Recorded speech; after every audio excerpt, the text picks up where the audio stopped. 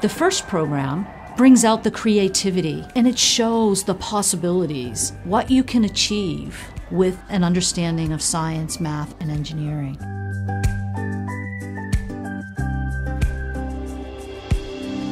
They were the company that were the backbone, a poster child for what a big company could do. FIRST is the best way for students to gain real-world skills and knowledge. It teaches teamwork, it teaches discipline, it teaches responsibility, it teaches leadership. BAE Systems is really proud of its partnership with FIRST Robotics. We sponsor over 80 teams in 8 states. Investment in STEM programs is vital to the continued success and sustainment of companies like BAE Systems.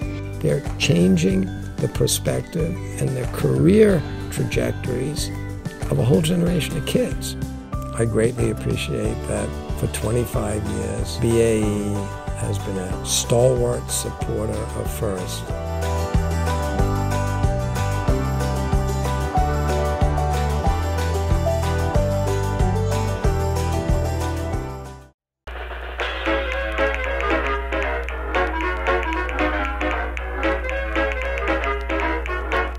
Hello and welcome to our first BAE Systems Minibot Challenge, Mondrian Madness. Now, Mondrian was an artist who was well known for his simple geometric shapes, but they were complex in their simplicity. One of the things that he always did was to stay within the lines, and that's what we're going to be asking you to do. Now, Mondrian Madness uses the in-the-box equipment, but it does require some out-of-the-box thinking.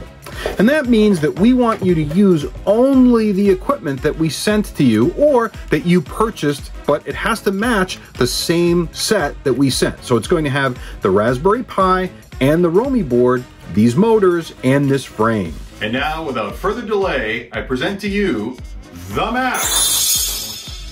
The map is a 36-inch square. It's got black lines that are very prominent, and all of those lines are 2 centimeters thick. The map is divided into 16 square regions. Now, the lines that you see in the interior are 9 inches from the edge of the page to the center of the inner line. The curves have a 9-inch radius. These are 90-degree arcs as measured from the center cross, which is blue, to the center of that curved arc. The map contains a starting circle that's green and a target zone that's red. For printing the map, we recommend that you print it on a wide format printer. You can use paper or vinyl, whatever substrate that you think is most appropriate. If you don't have access to a wide format printer, then you can tile the PDF that's included by using Adobe Reader or Acrobat. And then when you tile those pages, make sure that you tape them together and that they overlap securely so that the robot doesn't catch when it drives along those seams. Now that we've seen the map, let's take a look at the challenge. Each run will start with the robot on the starting circle, that's that green circle right there, and the robot will completely cover it. Then when the run starts, the robot will travel down the chute, they'll take a left-hand turn, they will go down into the yellow zone, they'll turn again, and then cross the mid-zone there, take a right at blue, they will travel this way, and take another right-hand turn, and they will end up in the target zone. So the run will end when the robot is completely within the target zone, and that would mean any part of the red target zone color being visible from above. We ask that each team record 2 runs, 1 teleop and 1 autonomous. Now there are some penalties, and there's not many, but if you do cross a line, then that does accrue a penalty, and also if you touch the robot before the completion of the run. Another way to accrue a penalty is if the robot ends its run and it's not completely within the target zone. Now penalties are described in detail inside the rules, so please read the rules before you record your runs. We're giving you plenty of time to practice and tune your code before you need to make and record the runs that you're going to submit. You need to make and record those runs between 12:01 a.m. on Friday, February 26th and 11:59 p.m. on Saturday, February 27th. Let's go see how we record and then submit the runs. Now, before we get going, I have a couple of questions for you. This is my friend Zeke here, who's going to help me out from Team 172 Northern Force. First off, Zeke, are you personally participating in the BAE Systems Minibot Challenge? I am not, no. And have you revealed any of the things that we are about to show to your teammates on Team 172? No. Excellent, let's get going. Might be a good idea to put some tape down to prevent the mat from moving around. Getting the whole family in the action, we've got Mrs. Lockman here from Team 172 Northern Force holding up the camera above the field so that we can see the entire run when you make your submission. And now we're going to give a shot at a tele-operated run. Go ahead, Zeke. And he's off, taking that left-hand turn, heading down to the yellow square. Oh, and he's made a penalty right there as the wheel crossed the line.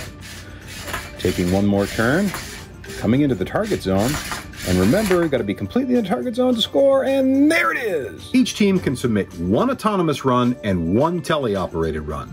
Now, those runs don't have to be done on the same robot or with the same robot code. But once you complete the two runs, you do need to submit them together using our online form.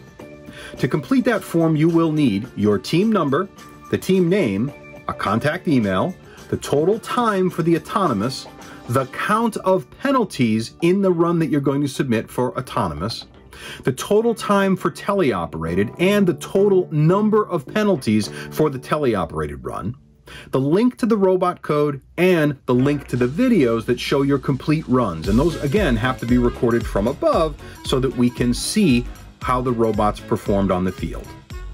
We know that you'll have questions, and so we're going to host some office hours between now and February 26th. Please check the WPILib page to see that schedule. From all of us here at NE First, we're looking forward to seeing your solution to this deceptively simple challenge. Good luck!